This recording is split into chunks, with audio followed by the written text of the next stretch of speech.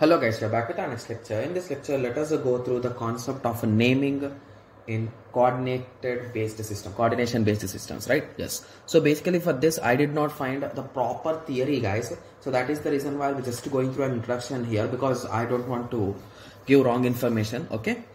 So basically in this example, this R44.20 is a computer, guys, or a computer or a system or a device, you can say. Okay. So here in this table, they are representing the events with that description. So whenever event S1 occurred, so there you are saying that notifying when a room of R4.20 is unoccupied. So the room which you have allocated for that system is empty.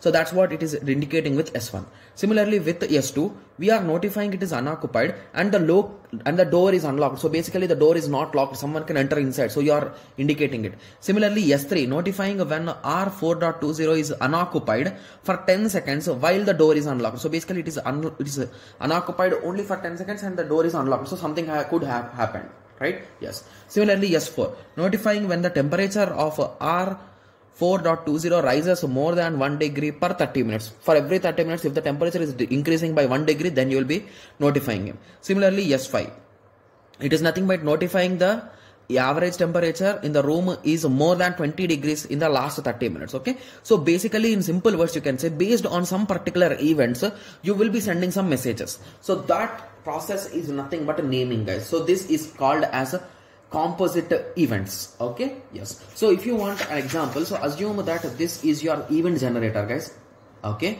Yes. So this is your room and this is your start. So basically you will be checking the room is unoccupied. Okay. Then you will be locking it. Okay. Then you will be unlocking it. Then you will be occupying it. So you can do any kind of operation with the room, right? So you can occupy it, unoccupied, lock it, unlock it. So based on your operations, the events will be generated, right?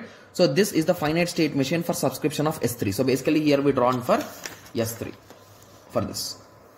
For 10 seconds, it should not be on, because if you notice here for 10 seconds. So basically for each and every one, you can draw the diagram, guys. Okay. Yes.